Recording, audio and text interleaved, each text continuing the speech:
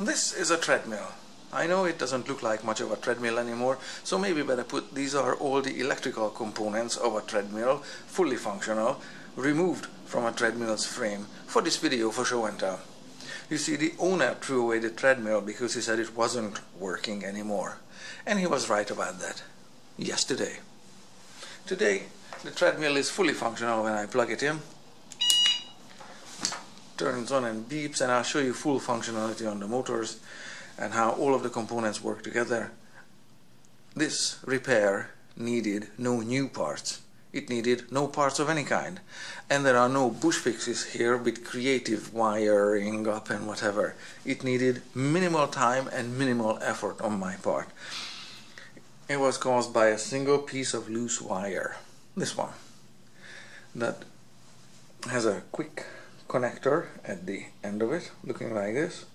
And this slipped off from one of the terminals of this switch. They normally go together like so.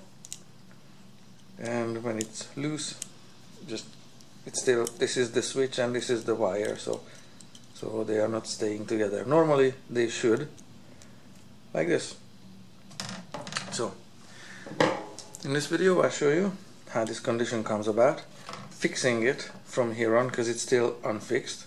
I just bypassed the switch, so fixing it will be very easy. Just needs a little flattening there of the soft metal components on the terminal end, so that the quick connector can be friction fitted to one of these terminals. So in this video I'll show you how this came about, and we'll also show you where to connect the loose wire exactly, because you're not gonna have it once it's loose. There are 3 possible spots to connect on the switch, and among other things we'll explain how the safety lanyard and the switch, this is a safety switch or kill switch or cut-off switch, how the lanyard and this switch and this wire interact together to bring about this situation over time. So if your machine looks completely different with a fancy screen on it and big speakers and multimedia connectivity, that's fine, as long as you have a lanyard you will have a kill switch in the system that, as the name suggests, cuts power from everything else, so nothing will work, like the owner reported. And if your switch, like this, is fitted with these quick connectors instead of soldered in, so if you have quick connectors like this, the same condition might happen to you.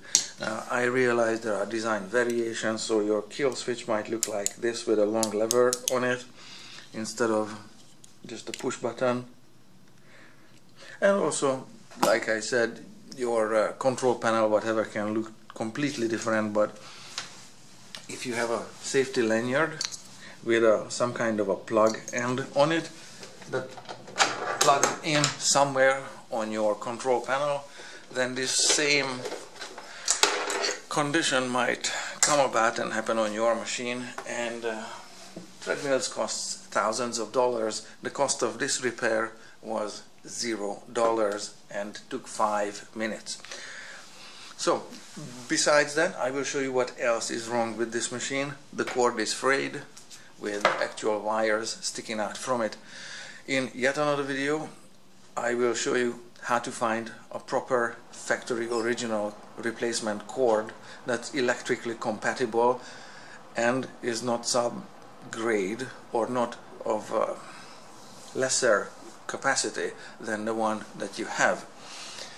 There are 2 fuses on the machine that might need attention if the machine gets flooded in a basement or you spill a drink on it. Well, actually one of them is a fuse, the other one is a thermal resettable breaker. There is a speed sensor that's worn. I'll show you how easily all of these can be removed and added back onto the circuit. And of course you don't need to remove anything from the machine. These can all be serviced while everything is mounted in the frame. Lastly, I'll show you the motor just briefly. How the owner complained that the bearing was getting noisier and noisier over time, and the TV had to be louder and louder. So I'll show you not the motor overhaul, that's a separate video, but I'll show you how easily this can be detached from the circuit for overhaul, and it can be staying in place, bolted to the frame while this is done. So this video is somewhat of a shell of all of these videos. And the switch replacement, I forgot to mention, if your switch dies, your kill switch or the safety cutoff switch, then of course, like I said, nothing is going to be powered. And these switches are $2.89, so under $5. Extension cord, $5, whatever. Fuses also under $5. Bearings or bushings for the motor under $10.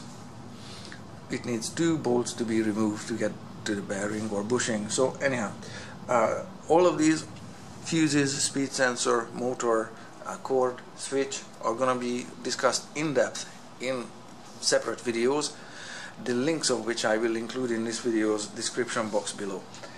Let's get going with this loose wire situation. The reason that prompted making this video is that if you try to get any kind of support from the manufacturer or the retailer of the machine, usually you get nothing. Usually there isn't much support, especially in terms of electrical troubleshooting or diagnostics or mechanical one or repair options. There isn't a lot. And the reason for it is, one, loose wire doesn't make enough money for fixing this kind of condition, doesn't generate enough money for the retailer. That's one. Another one is legal liability.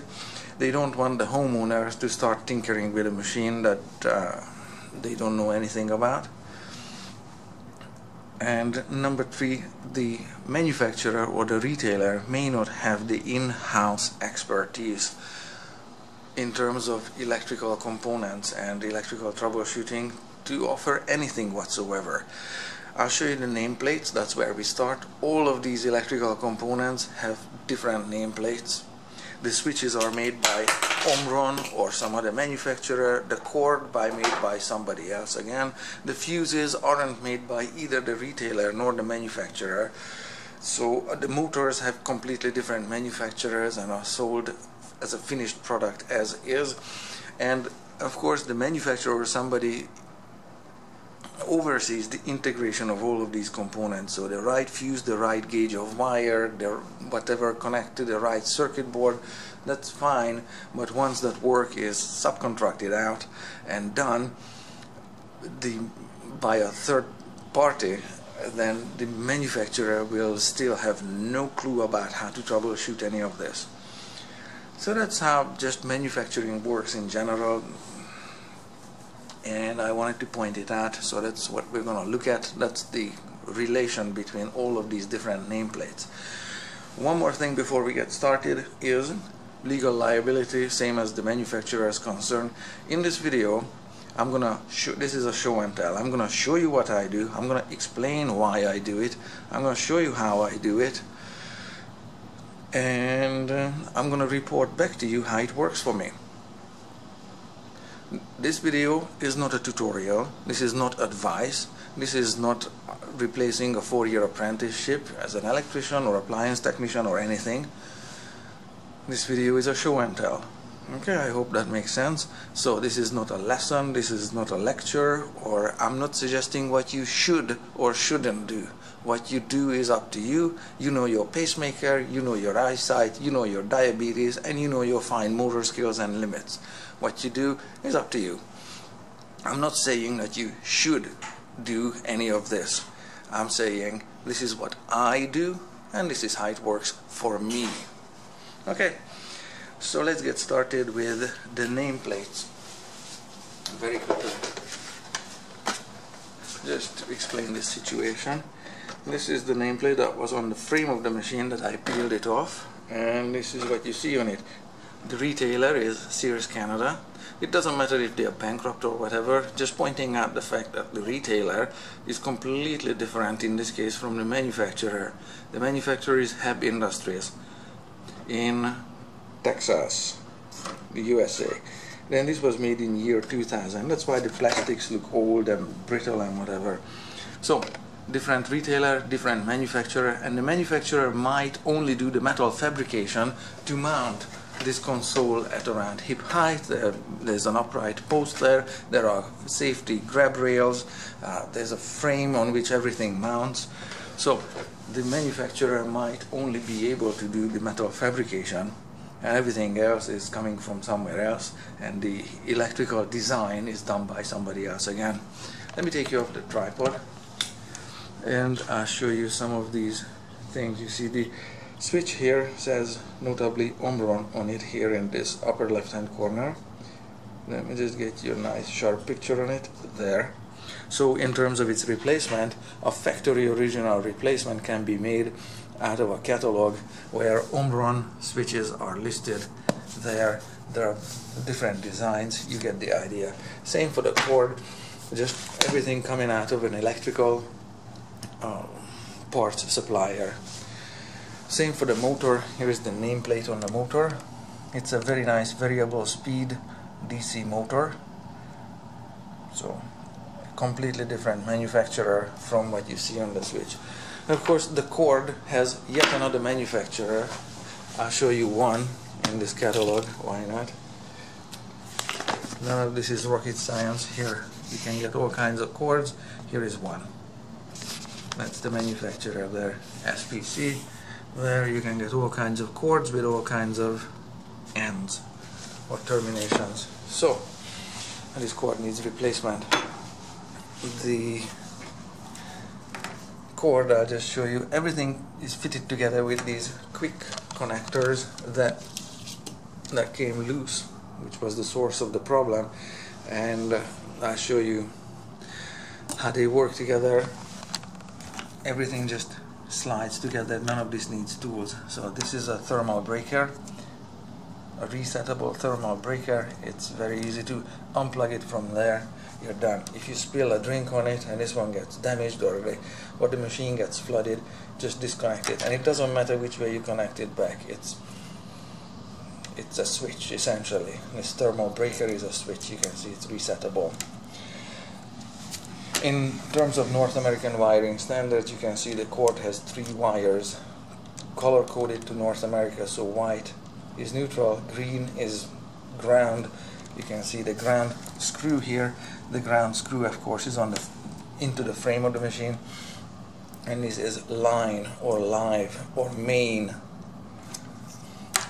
This leg is plugged into the circuit board there with yet another quick connector like this, so it's very easy, just pull it up and that's it. That's how all of these quick connectors work. This is a control board. There are no moving components on this one, so nothing is likely to go wrong.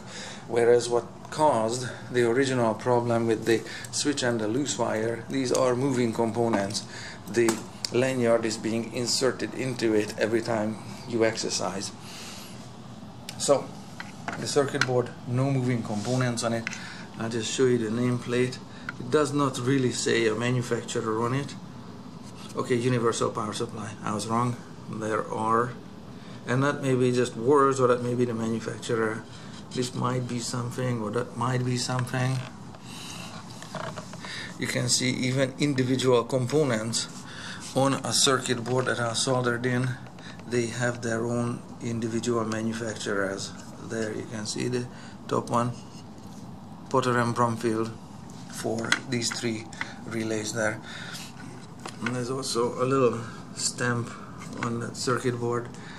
So if you disconnect anything, of course, take a picture maybe, or that's what I do. I take a picture before I disconnect things. Some of the stuff is labeled, like it says to fuse, and this is where this fuse thermal breaker is connected. Very straightforward. Not everything is labeled. The motor that we looked at for the nameplate has these 2 pieces, one ground wire of course, and these 2 pieces of wire that come here to this circuit board, and they connect there, and all it says is A2 and A1 on the circuit board. Here is another fuse that again might go wrong, and it's this simple to replace it, and if this is faulty, nothing will work on the machine. No, actually it will turn on. I tried it. It will turn on, but the motor will not run. Nothing will run, but will beep and it will turn on. So that's the other fuse. So one fuse, the other fuse. The motor disconnects very easily. The extension cord there, it disconnects, or this power cord disconnects very easily. This is a wire grommet that the extension cord goes through. You can see the kink in it. It gets deformed a little bit. So this one is just a few pennies, few cents, whatever. This motor here is the second motor that adjusts the incline angle on the treadmill track bed. So this is what's on it. Again, from a completely different manufacturer. Usually, because this motor is used a lot less for raising or lowering or tilting up the track on the treadmill, there's nothing much goes wrong with that motor usually. So the bearings are bad on this one and worn, and you can hear them. So manufacturer completely different from the retailer, and all of the electrical components have their own manufacturers, and then somebody else has to integrate all this into one finished product. Let me put you back on the tripod and we'll show you how they all work together when they do work together. I'm going to plug it in.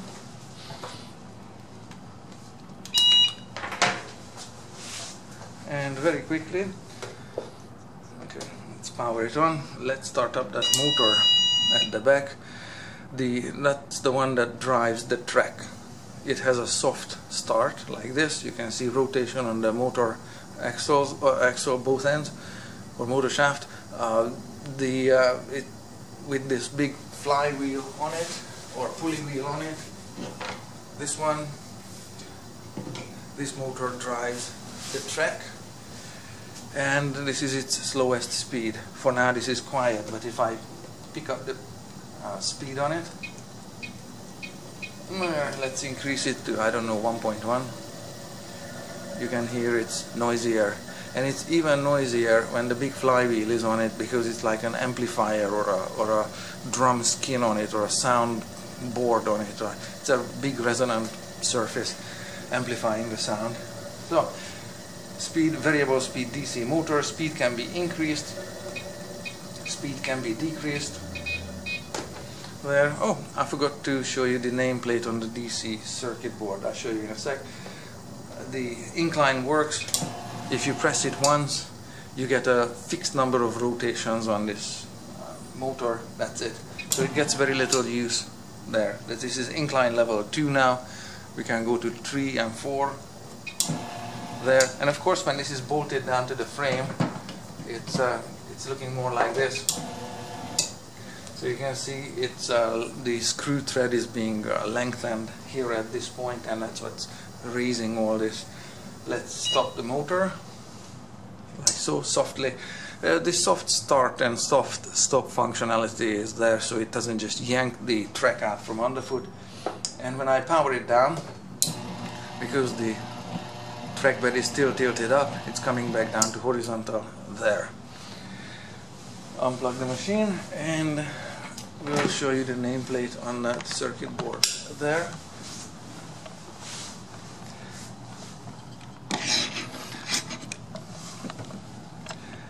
So again, yet another manufacturer indicated on it, and it has these stamps on it. Oh, has also another part number on it, just in case you have the exact same make and model and you need something. So that's what's on this circuit board. Okay, let me show you how the wire, the loose wire, and the switch and the lanyard work together. Like I said, it's very easy to remedy the situation, put the wire back in place and force them together just very gently. This is what I do. So accessing this loose wire and switch, this is inside the console here, and the console is mounted at hip height. To get to it, you need to remove 6 screws. For this you need a single screwdriver. Skill involved, rotate screwdriver. Okay, so once you do that with 6 screws, this one flips up like so, and these wires will connect, will run down in the frame of the machine. So the 6 screws are here, 2, 2, and 2. Right now the only reason why the machine works without its switch is because I bypassed it. The wires are here on these 2 terminals, and just verifying that this is disconnected. Nice. I really don't like working on anything powered, even though there is only 15 volts AC on these terminals when I measured it. So, but again, that's what I do. So let's put the switch back on as it was. There, so that's the good end of this quick connector, and they just connect just like so. It's somewhat like Lego. And I'll show you the detail on the switch, but I'll show you how these just slip off like that, exactly like that. So both of them are loose. There, these are not reliable electrical connection, so it needs a little bit of crimping with a pair of pliers. Very straightforward. Now this switch is mounted here on this piece of plastic. This is where the lanyard end plugs in, and I'll show you how the lanyard and this switch interact together. The plug end of the lanyard here slides forward, and as it does so, depresses this pin plunger on the switch. There, that's what it does, and they interlock in about this position. Sorry, it's difficult to hold them together because this is slippery plastic. There, this is how they are interlocked, and then when you pull it out, there, this is what happens. The switch plunger comes forward because it's spring loaded. So from now on, because that lanyard is difficult, I'm just gonna do it with my hand. Okay, hope it makes sense. So I'm just gonna force it together. So I'm gonna put the switch back into its circuit, and I know which switch terminals to use. That's the last thing I'm gonna explain, and we'll show you that when the switch is in place, wired correctly and connected correctly, and I plug everything back on, nothing beeps, as it should, because now the lanyard's plug-in needs to be inserted, and that's gonna be replaced by my thumb here. Now everything works, and there are numbers there, so the motor could be turned on. This is how it should work, and this condition is called normally open circuit. This way, when I released it, so that's representing that the lanyard is pulled out and the switch's plunger extends. Now there's no power, no beep, no nothing. It's still plugged in, so this is energized. And the only way the cutoff switch should work and should power everything else is only when the lanyard's plug-in is inserted. When you pull it out, it should go back to blank, and nothing else should work like this. Alright, unplugged, and I'll show you that this switch is screwed on here with these 2 shiny screws. So other than these 6 screws, you need to remove 4 more screws, 2 here and those 2 that mount the switch. The switch, of course, has to be mounted on the underside this way, so that the pin plunger will face where the plug will slide in here. I hope that makes sense. So if you put the switch on backwards or whatever, it's not going to be meaningful or working either. And lastly, one wire was connected here to the COM. Here, I'll show you these words on it. COM, that's a common terminal here. This is NO, normally open, and C, normally closed. So the circuit, the only way the circuit is functional is if one wire is at the COM and the second wire is at the NO. So this way, when these two terminals are used, the circuit is normally opened like you saw it. When the plug is inserted, that's the only condition when the, just to get you a sharp picture there, this is the only condition when the circuit is closed, and you can see that gate in part number 1 or position number 1 there is forced down to connect NO with COM, because this way NC and COM are connected. So don't put anything on NC in for this particular application. So this circuit needs to be normally open like this. Cutting power from everything else. Should only be a closed circuit when this plug is inserted, and this plug forcing the plunger on the switch, or this pin plunger, forcing it down, this motion inside making the connection between these two terminals, and that's how this machine works. So thank you very much for watching. It's a long video. Again, I'm not saying that you should attempt any of this. I'm just telling you this is how it works, this is what's involved, and this is how long it takes to remedy a simple situation like this. Again, your design might be different, your switch might be different. Instead of quick connectors, you might have crimped on terminals, or soldered on terminals, sorry, not crimped on, soldered on terminals, and the conditions that cause this one to come loose in normal operation over time may not apply to your particular make and model. But again, this is how I deal with this kind of situation, and it needed no new parts. Thank you very much for watching my show and tell.